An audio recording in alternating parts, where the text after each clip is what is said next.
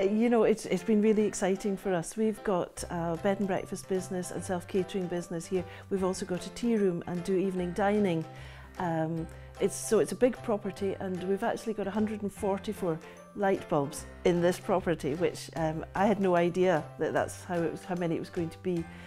So we've had the light bulbs replaced, and you can imagine in the next few months we'll start to notice the savings from having that many LED light bulbs. And actually it took Pete quite a long time to put all the light bulbs, to change them over. That's been an interesting experience as well. It's very useful in the kitchen. You can see my kitchen behind is very dark, so we have to have the lights on when we're working in there. So it's absolutely brilliant.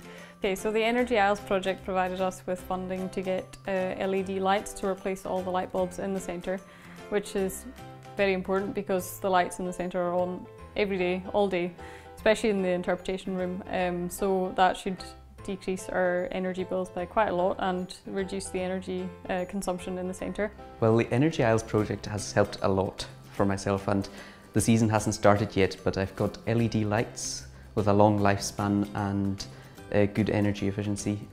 So all these things, and also knowing that I won't have to go into a guest room and change a light bulb halfway through their stay, fingers crossed with LEDs, that their lifespan will be really good. So all these wee things are going to make a huge difference, you know. So let's start with the small things, and it's great, it's really good.